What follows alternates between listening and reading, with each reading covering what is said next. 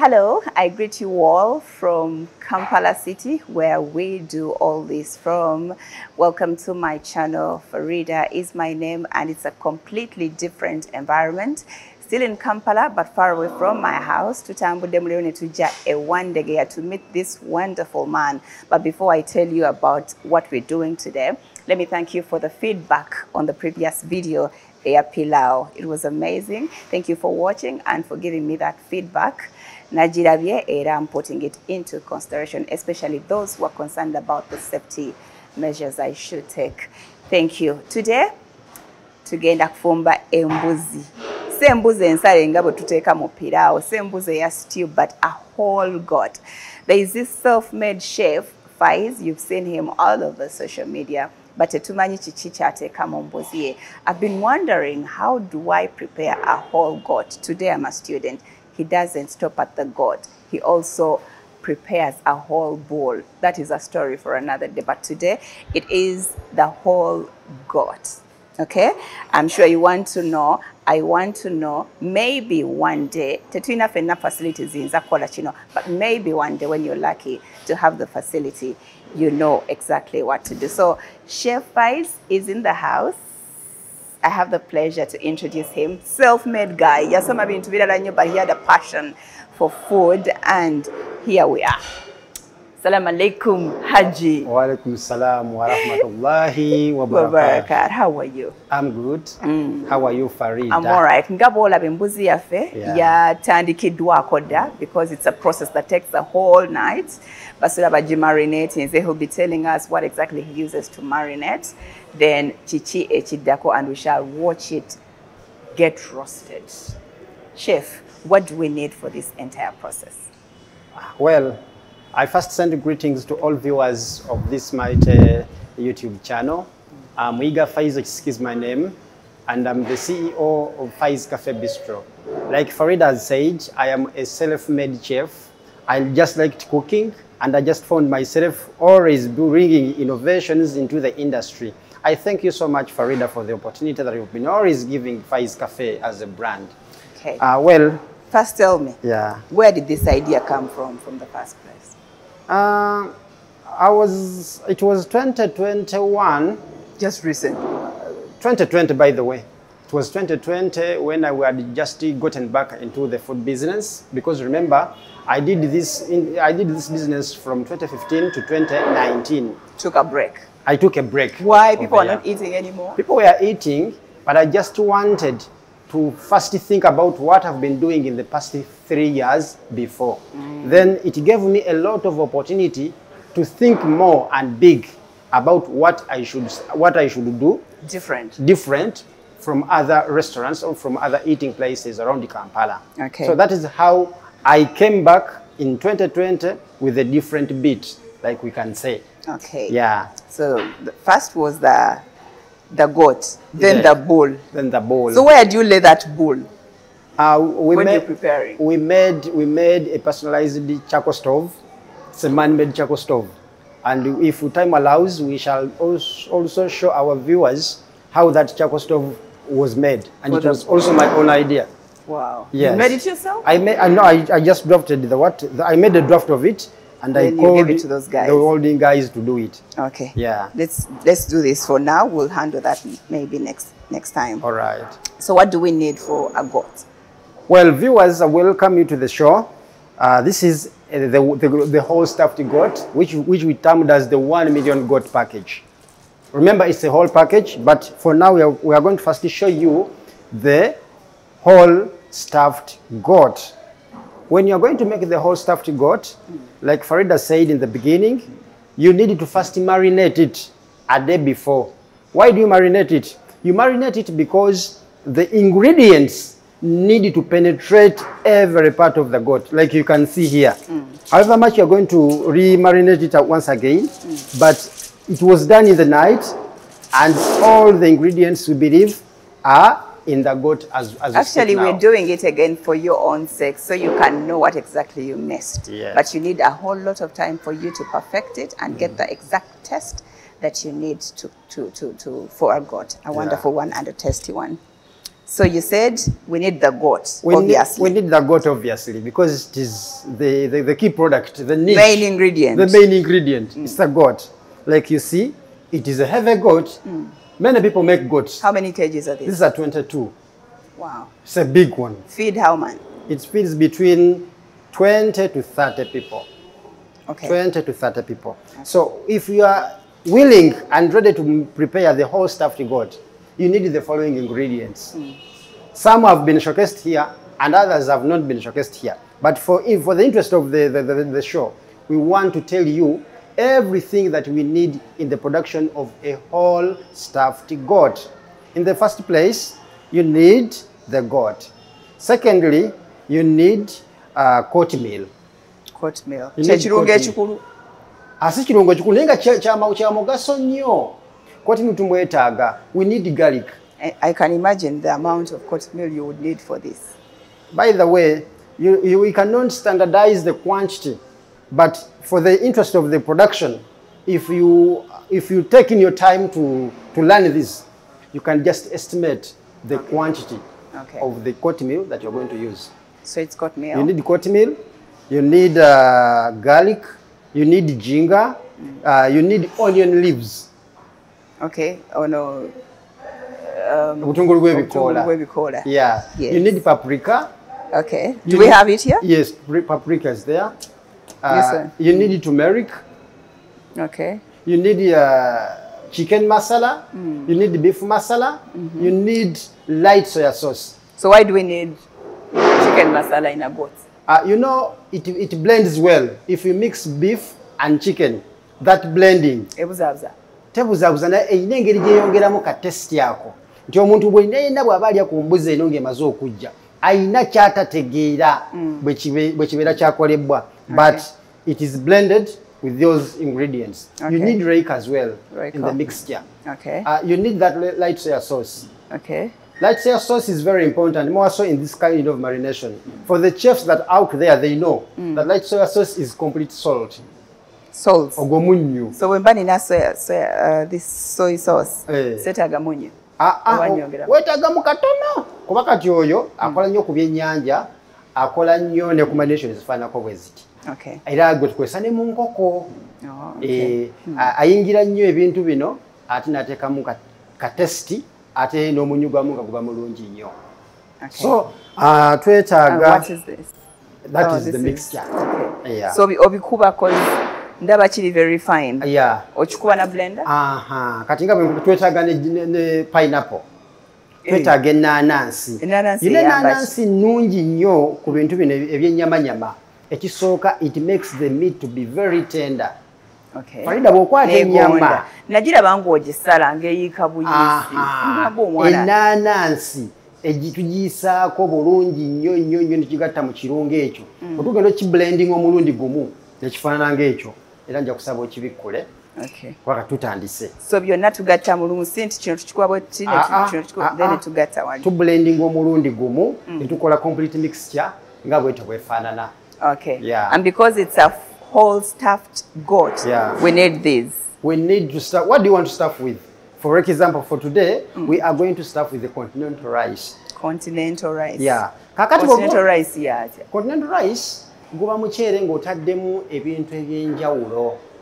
Go choosing nga kyagala okussaamu. Kuba ebintu bingi bassa mu mucere. Okay, I see you put peas. You put peas, you put cashew nuts. Oh, these are cashew nuts. Those are cashew nuts. Okay. So, kati tugenze process y'embuzi yaffe. Embuzi yaffe bwe tugireeta Farida, like you see, tusooka ne tufuna akaso, tugichoppinga. Salasalamu ebirungo biyingire bulungi. Tugisalako wano ku mukono ne ku bisambi wano. Lwaki? Twagala ebirungo byaffe. Ofuna abatufumba embuzi yaffe eno. Jjukira wano birina ennyama nnene. Kati tusalako wano, such that if you do marination, ebirungo biyingira bulungi nnyo. Ne tusala ne ku mikono wano. Kino tukyusaamu ne wano. Ndaba ne wano ku bamba mwasazeewo. Kuba wano wabeerawo ennyama. Ne ku bulago wano tubuddamu ne tubusala kubanga abantu abasinga bafumba embuzi bakimanyi. Obulago bubatawaanya era obulago tebutera kujja. Era na wano tukola ki? Etwongera ne tusalawo. wano oyisaako katono kubanga zino mbiriizi magumba wejja ate zibeera soft nnyo.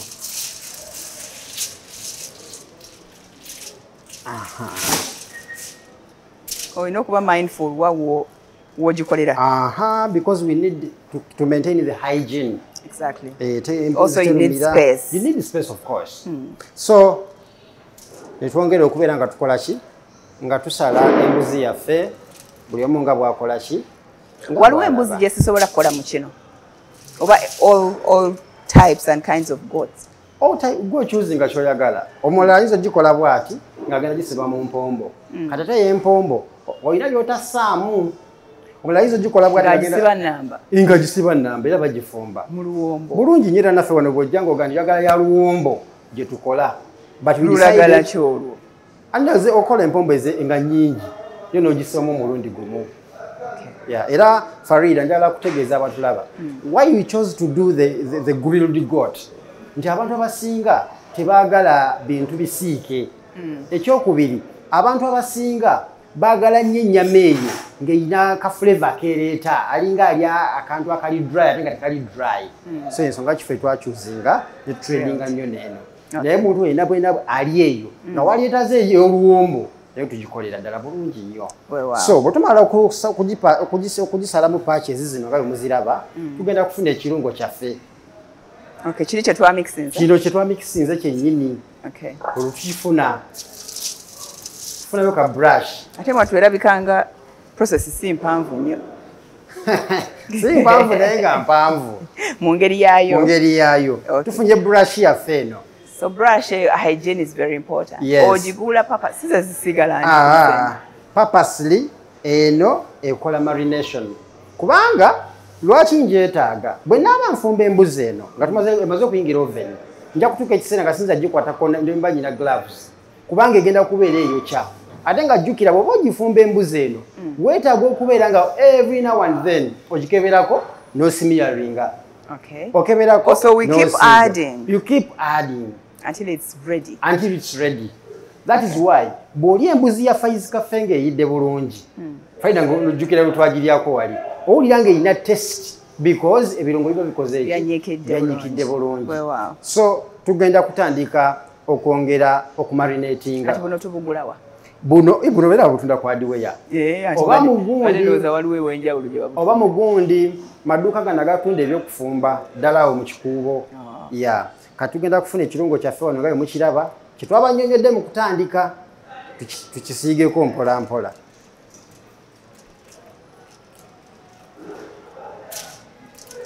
Omakinga sure nti ekirungo kikola ki?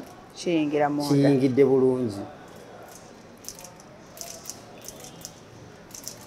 Farida olabanga ekyokusaaga oba ekyokuzannya oba ekyangu. Naye si kyangu. Si kyakuzannya.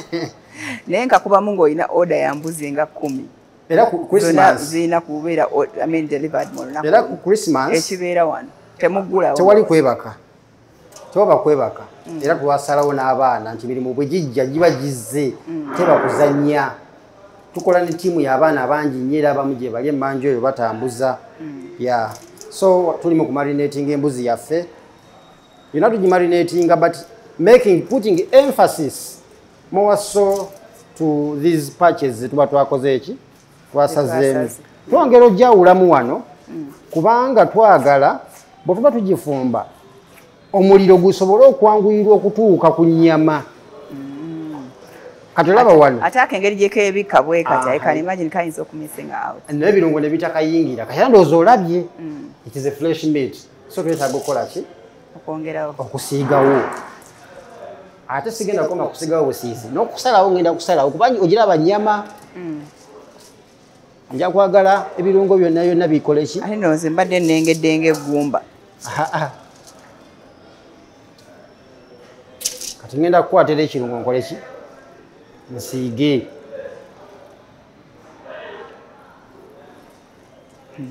Olaba embuzi eri bwezi. Olw'ente. Ndi mukuwa obufaananyi bw'ente. Mukuwa obufaananyi bw'ente. Munsi tugenda kukola byangu byokka Farida. Okitegeera. Mulina okuba abasajja abagenda okwogerwako.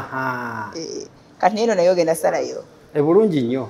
So abatulaba ku channel ya Fene Nganzi wano kirabika ng'ekyangu because already yabadde marinated. Definitely. Naye nga ebirungo bino birina okusulako. Bw'omala okusiiga embuzi yaffe eno, you must make sure nti woogitadde walungi nga wali open nga wano. Oba totadde nga wano, olina okumakinga sure nti ogiteeka mu freezer. naye freezer eyo ebeera ya mbuzi yokka oba ngisiba mu foil negiwumuza mu freezer. Yes, ozina ogisiba bulungi mu foil nebeera bulungi mu fridge. Yeah. Kati tumaze okusiiga sayidi yaffe eno, tugenda kwongera okukebera wano. Bwe sigisuzaawo ng'eri marinated kitegeeza tejja kujjula, ebirango tebijja kuyingira bulungi. Tebisobola. Era olwaleero singa kasitoma ajja n'aŋŋamba nti njagala embuzi, njagala leero aze ku ssaawa 4, ayagala ku ssaawa 4 naye ayagala ku ssaawa 11 njagala embuzi, mugamba tekijja kusoboka. kiba tekisoboka. Koso yagala kugaba substandard. No. Kubanga nkakasa nti omuntu ali embuzi eno ayinza okuba nga Farida yamugambye ate nga Farida yagiryako ate yagiwaanye nnyo, ate nga yagiwaanye nnyo, ate nga n'erijja gitugitwala gyali. So bwe tuti bwe tukola ki? Bwe tugisalaasala. Bwe tusalaasalamu mpola mpola. Akasoka alina okuba nga kasala bulungi nnyo.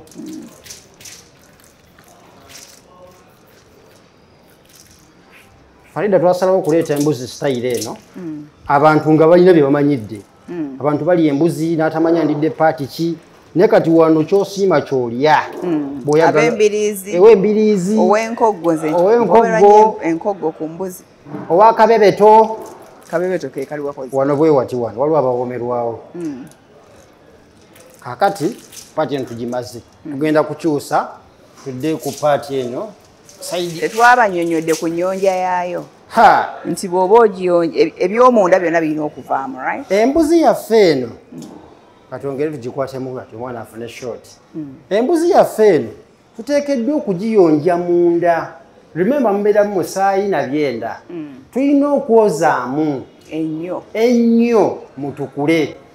Bw'oyozaamu mutukula bulungi kuba kati wano bagenda ogireeta wano nga already mulimu n'omusaayi. Kati mulina ogiyonjamu bulungi so that if a client is eating it talina test yonna gyawuliramu okuggyako byalya byokka. So twagyozezza kati tugendamu okwongera kukole ki tusiigemu bulungi oba tumarinatingemu. So Farida no mulimo gwazeemu ogulabu. Omulimu? Tofaayo nazze maliriiti. Mulimo gwa bajjajja baffe. So tuli mu kusiiga munda.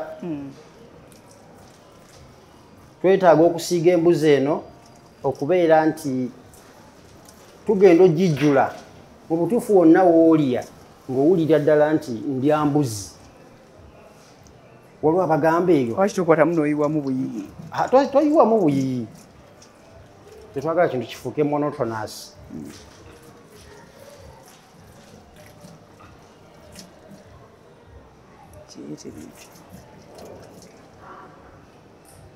Nozolaba Farida kati nga bwe nagambye tetwataddewo. Kati tugenda okudda. So tukyuse embuzi yaffe ne hajati ono. So tugeze ku sayidi eno nawo tugenda kwetaaga nnyo abantu okulaba ekigenda mu maaso wano.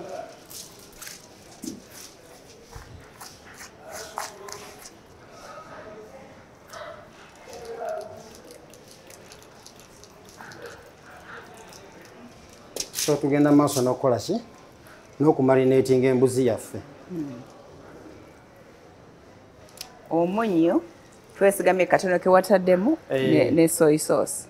Oteekamu kali akalala ka iodized salt katono.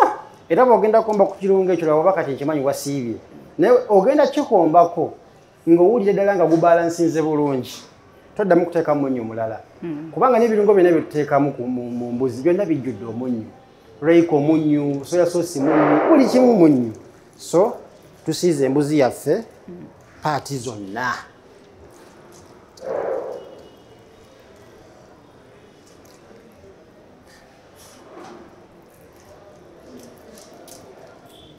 Omuntu yenna ng'oli eyo owulira embuzi ekwasiza amabbabbanyi ekinyegenyege oyagala gifumba tetukuyinaako buzibu.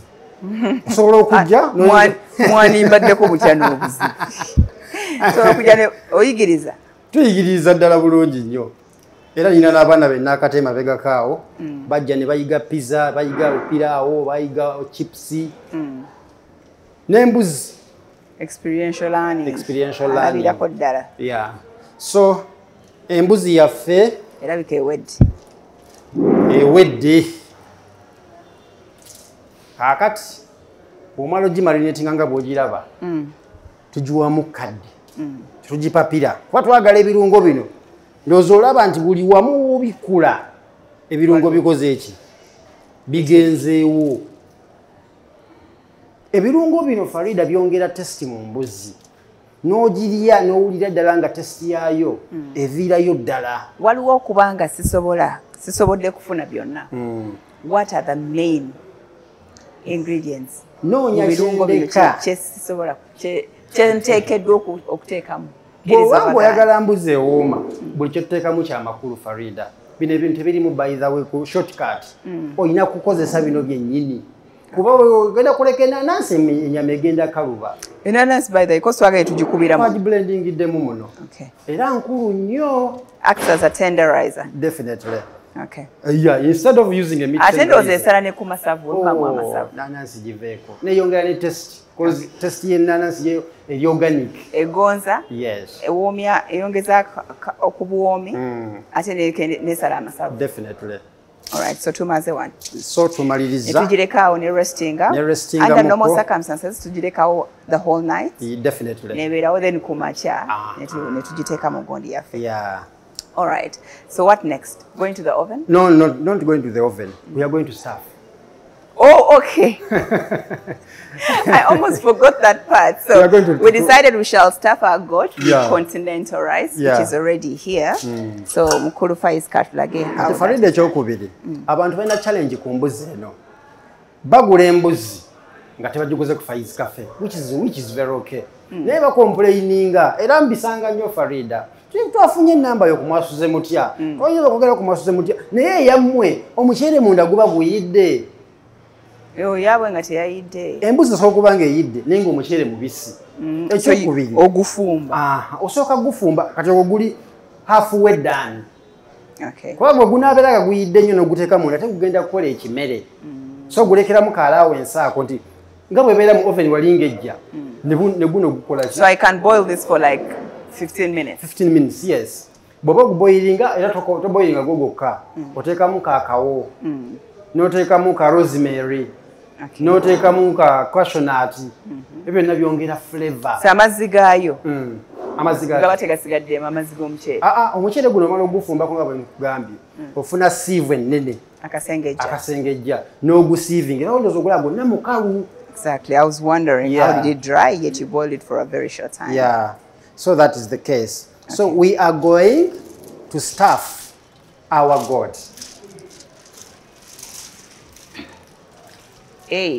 mbuzi togwa kakati kasinyonyodde akalala bwe tuba tugisala olaba ka space ke tuleseewo it doesn't have to be a huge reason being nti onaaba ogifumba ng'ogikyusa kijja kuta kyonna stuffing yeefe don't we find a way to close this we are going to close it of course era nalesedde emiguwa gino mbadde manyi tugenda kukozesa wuzi osobola okukozesa wuzi by the way wuzi n'empisa tutunge remember tugiteeka mu muliro wali busobola okugwerera busobola okuta yeah so wano we munda we mu mbuzi tugenda kuteekamu akaceere kaffe ketugenda okustaffingisa buli omu nga bw'akalaba akaceere kaffe kaakano wano Farida process sinzibu bw'oba ogisomye ogirabye nga nze bwande mu kusoma oluddako ngenda gibalaga nga ndinze tonkubira esimu batego nga gyowaja onkwatireko ebyokwata nkuomerwa nnyo cashew nuts ezo I'm surprised ziba ziteeka mu mmere I didn't know ziyitirira so abatulaba tuli mu kustaffinga embuzi yaffe Farida tusavinga package eno naye abantu bonna balidde ku mbuzi yaffe tewali kye baagala okusinga okuggyako kana akaceere kaamo ka basmati so akozesa guno ogwaffe super rice kitalo nedda embuzi yaffe oba ogitta Ekyebbeeyi kisana kya bbeeyi. Ekyebbeeyi kisigala kya bbeeyi bannange. Bino si biba byagezaako. Yeah. So in a whole goat, how many kgs of rice or what quantity can I put? You can put as much as you want, but for us at Faiz Cafe, put 2 kgs. Okay. Yeah. Ereme kuzimbagatana nnyo. Waliwo aga nti njagala nga yonna ejjudde omuceere naye tekinyuma. But I think for standard purposes, you can standardize with 2 kgs. Passionate yoziraba ndowooza. Nziraba. Abantu bambuuza fadde nga ngenza okusavinga. Naye ofumba otya nebitaka wamunyu nga wasiibye. Kati omanyi with experience, Yeah. you get so much. Kati otunulako obutunuzi n'ogamba this amount of water, I only need this amount of sugar. Definitely. Tufunye kye twetaaga. Yeah. Experience is a very, very good teacher. Tugenda maaso n'okustafinga embuzi yaffe nga buli omu bw'alaba oba bw'alengera. Kaakati tumaze okustafinga embuzi yaffe bulungi nnyo buli omu era nga bw'olaba. So next step is sealing it? Next step is sealing it. Kaakati mu kusiiringa watawanyaamu naye nga tetuba tunakyakukola. Tewali kyakukola. Ogutateganya teguzangu. Ogifumitamuko wano bw'oti mpola mpola. Ate awo wantu wali waseerera. Fumita wano mpola mpola. It's very slippery, so you need a sharp knife. Need a sharp knife.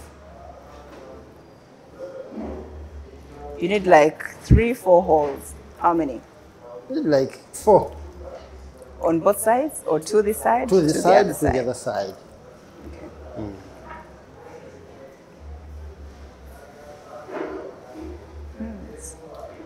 Looks risky.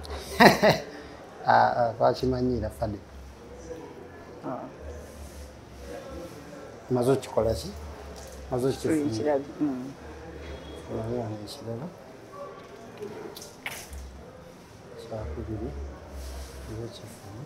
Akaseera ke tulimu Farida okalaba. Tuli mu kaseera ka Easter, tuli mu kaseera ka Idi, tuli mu kaseera ka Dua. Yes, emikolo ate giddemu buto, egy'embaga, egya buli kimu. So these are some of the special things that you can include on your event. Abantu ne bajja ne bagamba, God, that was something special. Agenda ajjukira n'agamba ku kwanjula kwa Farida. Abasajja baatuwa embuzi oba baagifumba batya. Abantu bakyusiza nnyo sitayiro y'emikolo. Waliwo omwami yatulaba ku mwasuze mutya n'atukubira essimu n'agamba nnyina abagenyi 300. Abo bali embuzi ne agamba saagala bali emmere yonna njagala mbuzi. Twakola embuzi 20. Wow. Oda yali ya nnaku mmeka eyo? Lunaku 2 zokka tuba twakimaze. So tugenda kusiba embuzi yaffe nga tukozesa omuguwa gwaffe guno. Guno omuguwa? You just peel a foil, peel it off, then you roll.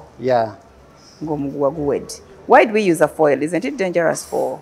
No, the foil is very strong. Nti omuliro ne gubeera guhiitinze nnyo. Esigala eri intact. Esigala eri intact. Era abantu bajja kuba bagiraba nga tugifumba wali. Awo tumaze osibawo. Tugenda siba ewalala. Kisiba otoloka nno. Naye amagulu tugenda gasiba. Gayinza otoloka. Bw'ogasiba tekigaana okujja. Waliwo ebise nnyo. Wajjukira bwe tugiteeka mu oven, twetaaga okubeera nga eri wamu. Side emu n'ejja n'okyusa.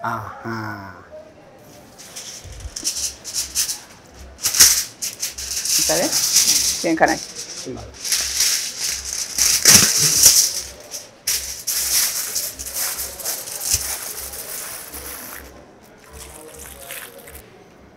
I'm sure you're all wondering, where is this whole big goat prepared from? As in, where does the roasting or grilling happen? Tosaga Sagana. That is where we're going. But first, he continues to marinate and ensure that everything is in the right place. What would tade embuzi yafe, omuchere gwafe, asilinze also it doesn't pour out in the process. Amagulu tusiba gachi. tugenda gasiba because remember oven yaffe yakula bweti ate embuzi tugenda giteekayo nga eyingirayo bweti kati amagulu gaffe gano gasobola okukola ki okusigala ebweru okumuvinga in the process of preparing so tugenda kusiba amagulu gaffe gano emikono n'amagulu tugenda bisiba okusobola okumakinga sure nti embuzi yaffe eri wamu. I think we are ready. So tumaliriza. Okay. Most important part is marination. I'm sure ofunye we are going to give you a list of all the ingredients that you need once out. So you pay attention, you can write them down. Now you're wondering, it's marinated fine. What is next? It is of course the grilling, but where is the grilling going to take place? Come with us. Olabate bachikola batya. And how long does it take in that grill? Okujja obulungi. Katuleta tray yaffe eno. Twa designing a tray no. Ng'embuzi eteekeddwa okuba ng'ejjako bulungi. Yeah. So tugenda kuteekako embuzi yaffe. You need help? Oba oli kanyama? Right. Kati embuzi yaffe ekoze ki? Okyayongerako? Sigenda kwongerako nnyo nteeka. Oh, this is what goes into the grill. Yeah. Okay. So you don't put the goat as it is. Yeah. So abalabi baffe tumaze n'okugiteeka mu ssowaani yaayo mwe tugifumbira.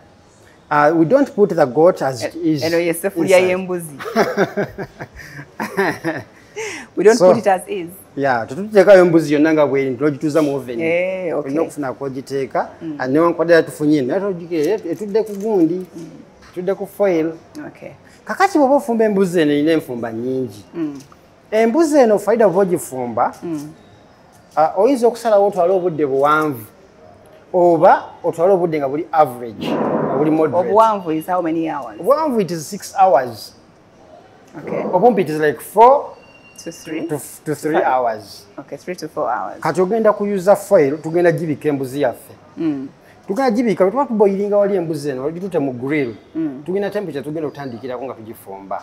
Kuba twagala abantu balabe emitendera gyonna tebudde buwanvu ko omuntu okutula ku ssaawa mukaaga ng'alaba video. Okay. Ejja mutawaanya. So fe tulonze the shorter time, yes. Okay. Ati yuza foil. Nkola kiwanvu. Kola kiwanvu.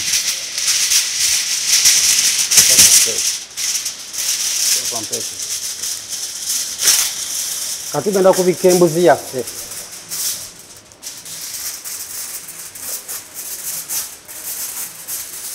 Tugenda bika embuzi yaffe yonna. Kwano tubaza kaki? Wano tubaza bwe tugiteekayo mu oven yaffe. Remember temperature twazi settings eddeeri ziri mu 300. Okay. Kati omuliro guba mungi. Bw'oteekayo embuzi nga togibiseeko gukuba direct n'esirira. Ate nga twagala ennyama yaffe. So this is protecting it from direct heat. Too much heat. Yeah. Ana Farida. Tunasomanga nawe. Okitegeera. So tubika embuzi yaffe. Kati bwe tuba tukoze the longer route.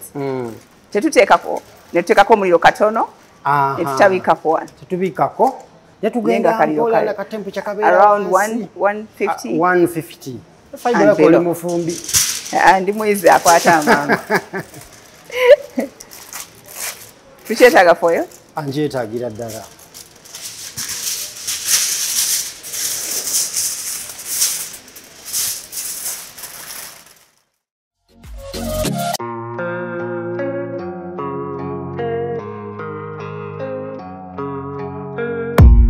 I don't really know what comes next. I'm just doing my best, even though I'm so stressed out.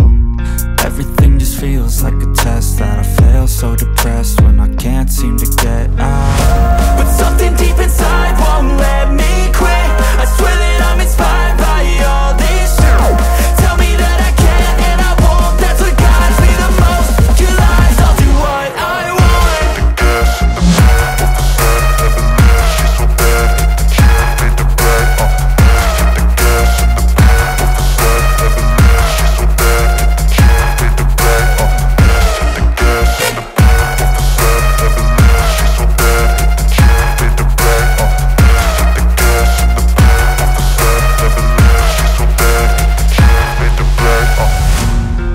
inspired by thirst, I'm inspired by worth. I desire your worst, so you can just hide while I work. I ain't tired, you first. I'll write a second, third verse about the lies you go disperse. You never did shit, I know it hurts, but something deep inside won't let me quit. I swear that I'm inspired by all this shit. Tell me that I can't and I won't. That's what guides me the most. Your lies, I'll do what I want.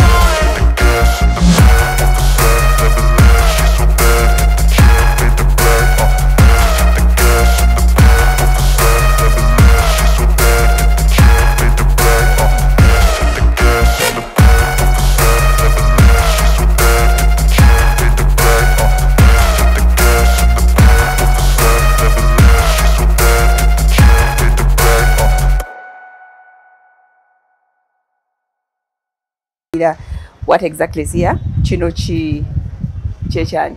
In the oven. Oh, it's the oven. The way that you grill. This is the oven.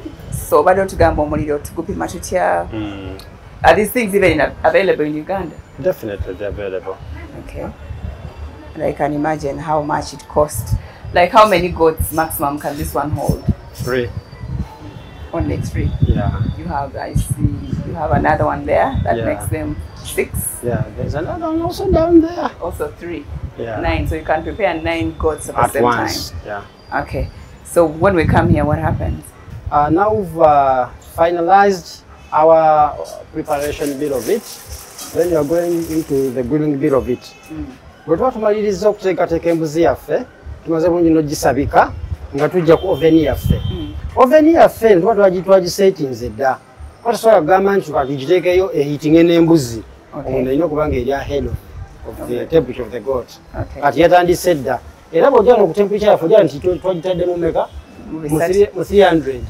Kati bwe tunagifumba tulijjako olusobola ogipima tugenda kuguza mu 250. Emaze okujja. Kati bwe nabe emaze okujjira ddala tuguzeeyo mu 150. Tujjako tulina pressure yonna. Kakati as we speak now, the temperature up because it has elements up and down. That is why embuzi otogifumba eno Farida tetugenda gikyusiriza nnyo waggulu side zonna zifumba with the same temperatures. Like our people are going to see. Yeah. So we open the mister. Yeah, the oven. Can even see inside. It's really hot. Yeah, so we can put our goat. Okay. Wow, it's really heavy, but you have to be extremely careful. Can you imagine one? So again, no kuchala echala okakasa nti this thing is really hot and ready to. So the heating takes place immediately. Definitely. So we are going to cover so that our heat is contained inside there. Yeah. So we're going. How many minutes are we waiting? We are going to first give it like 40 minutes. Okay, we come check on it. For starters, yes. Every 40 minutes we check. Yes, or after 40, then we can we are going to look check at 30, after 40, 20. Then we come with our marination. Oh, we have to put more. Yes. All right. Continue smearing. Okay. Yeah. Okay, like he said, we are going to take a maximum of between 3 to 4 hours and we'll be ready. So stick around. We'll be showing you the next time when we're going to check on it and add more marination. Then later we'll show you how it looks like when it's ready. Please stick around. Thank you so much. I'm here to tell you that we are powered by Cheaper Cash. We move your money digitally. Download the app and subscribe. Start to send money to your people here and abroad. Also, go and get yourself a Sam's snack to test the difference. Farida is my name, together with Chef Faiz Kisiki. Tovao.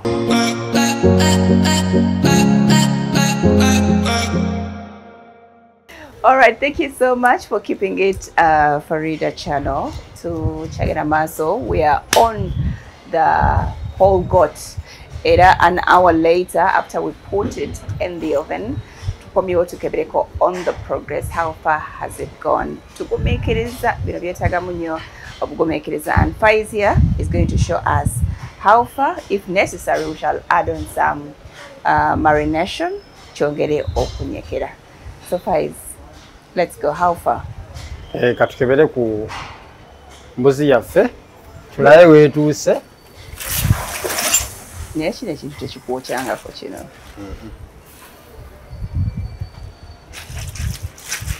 Wow. Wasoma ekintu. Katuddamu tuno tugisimula netuddamu tugizenga. Bwotyo bwolina okukola. No wonder you said it's just starting. Yeah.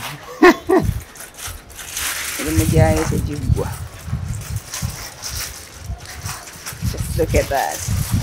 Njagadde nnyo okufumba naawe. Ndi hands on, eh? Are you so hands on? Anti omuyizi omulungi. Kyava basindika ne mu field tukole internship. Okwateko ku byosoma. Kakati embuzi yaffe. Wano wetuuse. Tukakasa yakajja ebitundu 6 ku buli 100. 6 byokka. Nebiringa biri kati 7-8. Kuba kati nnyama ne bw'okwatako bw'oti. Egonze. Etandise okukola ki? Okugonda. Byandibe 6. Si 6. Ekithambi.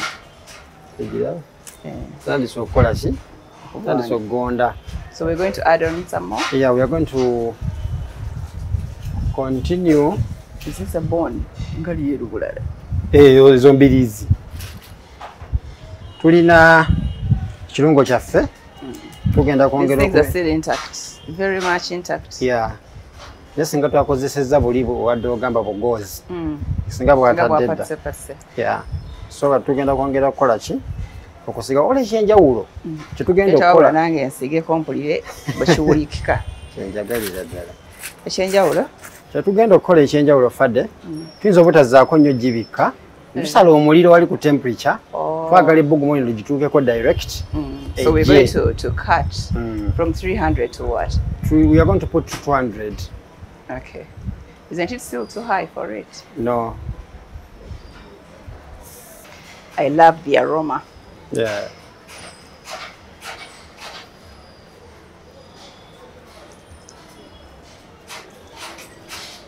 Sibanga nze njikookonya. Akyokola kyekyo. Ekyo. Eno ewedde lwakuba sirina oven. Sirina oven naye ndowooza lwe nnaagifumba era nja kujja wano. Ngenda kuwa.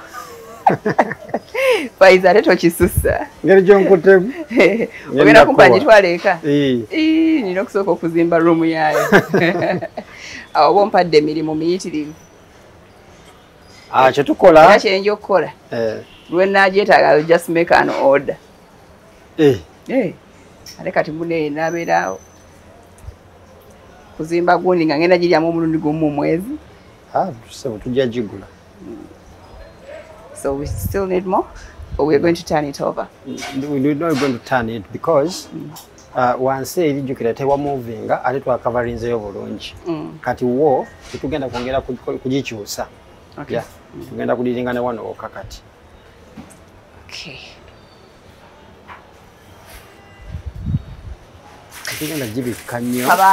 This is it. So we have another how many minutes? I think we are just left with an hour to go. Okay. In an hour's time we shall be done and our goat shall be ready. Inshallah. To be eaten, inshallah. So are we covering it again? Not so much. Not so much. Parts butono. Not so much. You are just going to put.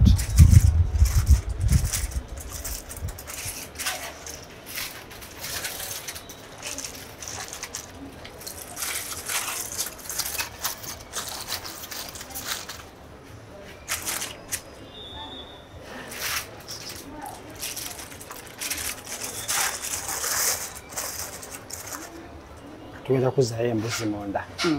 So we just push. Kochera ddala. Bismillah.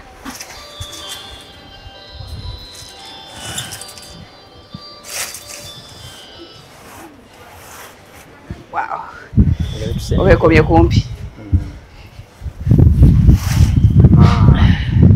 So tugenda maaso n'okubeera nga tuteekateeka embuzi yaffe gye tuyita whole stuffed goat. Tetulabyeko embuzi yaffe yakajja ebitundu 72 tukonfaminze ebula ebitundu 28 tusuubira in an hour's time.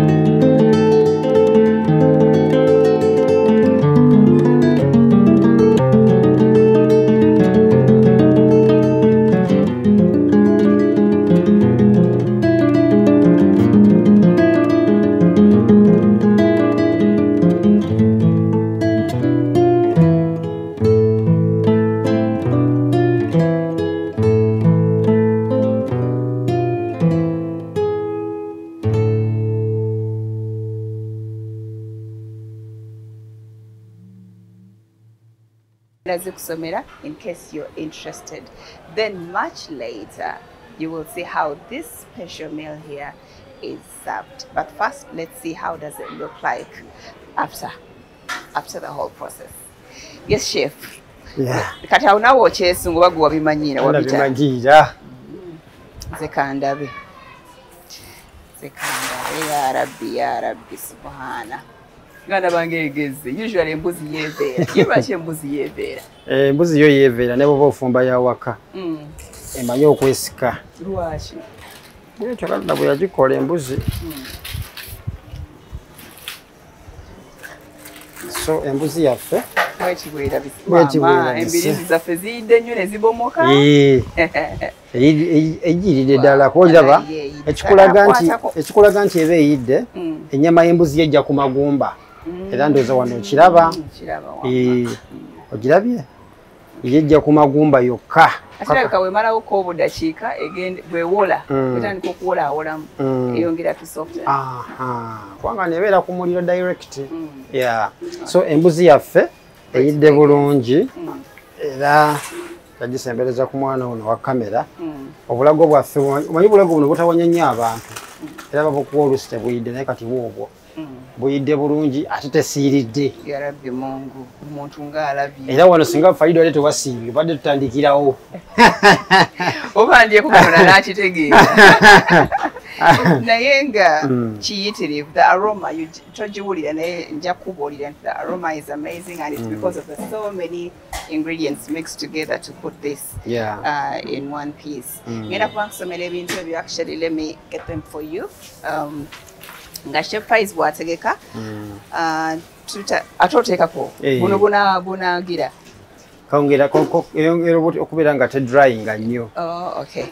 Kale, you need first of all ebintu bino byonna obigatta in one container, that is the blender. N'obikuba wamu bye bikola the marination that the chef used. We have soy sauce, we need ginger, we need garlic, we need pineapple, we need cornmeal, you need cooking oil, or in the beginning, but you need cooking oil, it helps with the softening.